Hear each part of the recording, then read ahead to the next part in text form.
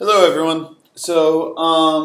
This video is about projectile motion using Trig. So this is going to be right with the equation that you're going to need to predict where your bead is going to land given a certain angle. So these are the example problems for our project before we actually start working with our device. So I want to make sure that people have these two equations written down. So the first equation is the change in distance vertically, or the y, is the tangent of the angle times x. Again, x is that distance that we're looking for, minus g, which is gravity, over 2 times our initial velocity squared, times the cosine of that angle squared, all in front of the x squared. Again, it's a quadratic equation, so we need an x squared, we need an x, we need a c value. Our c value is going to be that change in y. And so that we have it, this is a special case that we're going to be using to predict our initial velocity for our device, where it's the initial velocity equals the square root of negative g, okay, which is again that gravity, x squared over 2y. So those are our two equations that we need to have our notes on. So the examples that we're going to give here is a marble is shot at a 30-degree angle with our initial velocity as 0.9 meters per second from a 2-meter high shelf. How far will the marble travel? So how far, again, is that x value? So we're going to start by plugging in the numbers into our equation. So again, our angle is not 0, and we're not looking for the initial velocity. This is a special case. Generally, in our project, we are only focusing on this equation right here, okay? So we need to make sure that we're using that. And that this change in y, because the bead is getting shot and then falling at a lower level, that change in y, or that distance, is always negative. You can think of this piece as my c value. So if I move it up, if I move this to the other side and made this equal to 0, it's going to become my c value, so it's going to be a plus because I'm moving it high. But in this case, I'm going to plug it in as a negative height. So it's negative 2 equals my tangent of 30 times x minus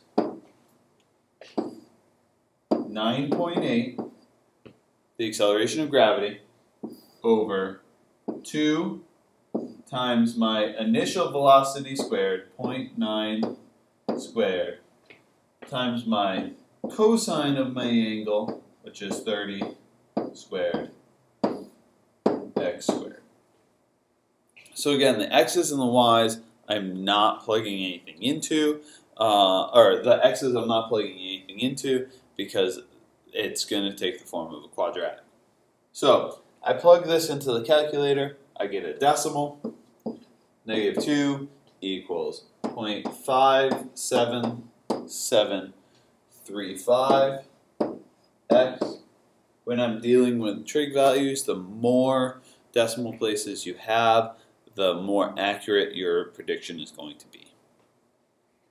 And now I'm just plugging in. I would do PEMDAS here, so I'm looking at the bottom. I'm going to square both of these.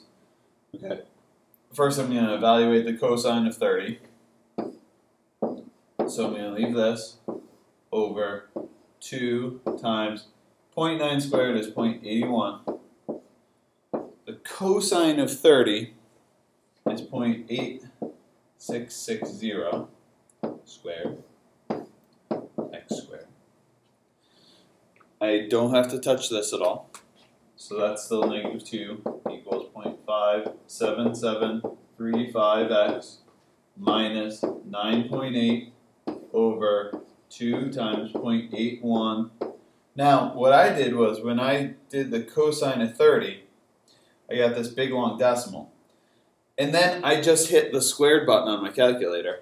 And what comes up is actually 0.75. Your calculator will actually store many of those values. So you actually don't have to change anything in the calculator. If you're squaring that answer, then you just hit squared after it, and it's a more accurate measure. Now I can multiply all these numbers together. So your negative 2 equals 0.57735x minus 9.8 over 2 times 0.8. Oh, I multiplied all those together, and I get 1.215 x squared. I then divide those out. Negative 2 equals 0.57735x minus, now my answer turns out to be 8.0658 x squared. That is my quadratic. I have some numbers in front of my x squared and my x and this. So now I'm going to do my solve, which, remember, to solve I have to set everything equal to 0. So I'm just going to move the 2 over. So my final result for my equation is going to be 0 equals 0.57735x minus 8.0658 x squared plus 2. That is the final equation for my quadratic. Because to solve anything, I need it equal to 0. Now we're going to be doing 2 steps with this. We're actually going to be taking this and plugging it into the quadratic formula, and we're going to be using the graphing calculator. So what you need to do is you need to take out the graphing calculator and open a new graph and graph this function. What will come up, and you can type it in however you want, just remember to put the x's in there as the variables and x squared, otherwise it won't show up. Now what will happen is you'll get a graph like this. And it's really hard to see. Now we're looking for where it's going to hit the ground. So we're looking for when it crosses the x-axis, or otherwise known as the zeros or the roots. Now this is very tight, and what you want to do is you want to zoom in. Okay, so to do that, you go to Menu, Window Zoom, Zoom In. And this says, where do you want the center to be? Well, I want it to be centered around the origin, because I know that's approximately where it is. It blows up the graph. So now I can definitely tell my 0 is somewhere over here, my 0 is somewhere over there. To find the 0 in the graphing calculator, I go to Menu, I go to Analyze Graph, and I hit 0. This little thing called lower bound will pick up, and you'll have this hand. Well, really all you need to do is you need to click and then drag this over until magically you see this 0 thing pop up, and it'll give you a point. That point is your answer. Now this one is 0.535. Well, I've already done this here. I have this point and this point, negative 0.463. Well, the problem is, this is a real life situation. A bead is getting shot up and over. Okay? It doesn't make sense to use this negative piece. I'm going to just choose the positive result. So this is the model of what the bead would look like going through. So I'm going to shoot it from up here, and it's going to fall, and it's going to hit the ground right there. And that's where we're going to actually put our target when we're doing this project. Now, for the next equation that I gave you, this is going to be your practice equation.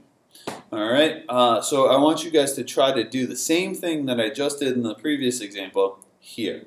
Try to find the equation and then graph the equation for a PDN next class. Now, I did want to discuss this equation. I want to give you another example of how to do this. So, again, I'm going to use that change in wire, that vertical distance formula. And now the marble is shot horizontally, meaning that the marble is shot this way, and then it's falling. Okay, so the graph is going to look like it's going to go boop. Okay, so it's still a parabola. It's just kind of a very tight one. So that means that the angle is 0. Kind of makes things a little bit easier, but I still follow through the same process. Initial velocity is 1.1 meters squared, and it is 0.6 meters high. So we still have to predict where that marble is going to hit the ground. So I start putting negative 0.6, again that y, okay, equals the tangent of 0. Remember, I have to plug that into the calculator. It's a function of x minus 9.8 over 2 times my initial velocity squared my cosine of 0 squared x squared. Now, what's great about this is the tangent of 0, when I plug it into the calculator, it's actually 0. So it's 0 times x, which is just going to drop away because that whole thing is 0. Minus 9.8 over 2 times my initial velocity squared. 1.1 squared is 1.21. My cosine of 0 turns out to be 1, x squared. So I have to plug that cosine of 0 in. It comes out to be 1. Now I can square this. Well, 1 squared is just 1. So what I'm going to do is I'm going to skip that step. I'm just going to multiply these. So I got negative 0.6. Again, this is going to drop away. Equals, this minus sign stays, 9.8 over 2.42 x squared. Well, now I can divide these. Negative 4.0496 x squared. Now I can take this. This is a quadratic still because it has the x squared. I'm going to move this over. I'm going to treat that as my c, my initial height, or my y-intercept if you remember that. So this is going to be 0 equals negative 4.0496 x squared plus 0.6. Now I can graph this equation right here. So this is my new equation for here. Now when I go back to my graphing calculator and I go to my fourth graph here, okay, this is my graph. Again, it's very tight to that axis, so it's very hard to see. So I'm going to, again, zoom in on the axis, and you can see the bead gets shot and it immediately starts falling. I can then find where these things are, and they turn out to be at 0.385 and negative 0.385. But again, I don't care about the negative piece because it's a real life situation. The bead is not falling backwards distance, it's falling forward. So that's how you do those examples. I'll tell you right now that my answer to the second one is going to be 0.231. 0.231, this is the graph that you should do. And please try those equations and come in with any questions. I want to start testing our rig tomorrow. Thank you.